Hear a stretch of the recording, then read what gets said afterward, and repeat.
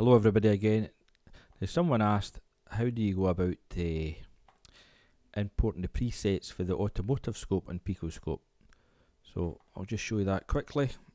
You load the software up and then you just simply save it, and you don't have to share it to the library. Well, you can't share it to the library because well, I certainly am not a member of the Pico automotive site. So this is what you do. Wait till this loads up.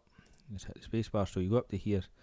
Say you can't bring them all into one, you just got to do them one at a time. So say you wanted actuators, say it was injector and this piezo current one. So you click to load the settings, and once that loads up and you get all the bump, it goes along with it. Quite good bump actually. It's gives you a lot of good direction. So that's the setting there. So what you must do before you save the settings, especially with this, so you go into the probe. That one's using a 60 amp current clamp, so that would do fine for that. And you've got the time base there and the sample rate, that's all fine. And there's the trigger there, so that would work fine. So what you then do is you go File, you go Save As, and you just click down here Save, and you would give that a name.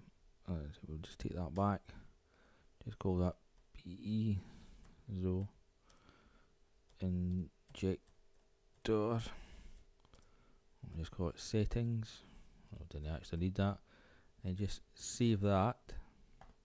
Right, so that's that saved. Shut that one down, and then you open up the normal Picoscope, Picos 2000, and once that loads up, it's just a matter of, let me see, it should recognise that.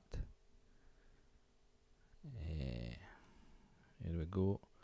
Hit the spacebar, so go File, so Open, and you come to the bottom here. It should be down the bottom here, but you see, this all just goes into one folder, I think. There you go, piezo injector settings. Double click it, and that should load up. It's got all the settings here. It tells you it was with a different scope, but you can just ignore that, and you can just hit spacebar, and then that should just capture that accordingly. I'm sure there'll be odd wee glitches, but you can see there it's got all the settings in and everything like that. So you could even change the current clamp to 60 amp or 20 amp mode. I think I use this one actually for my current clamp, 30 amp. Just even change it to that, see how that looks. And even change the scale for an injector like that.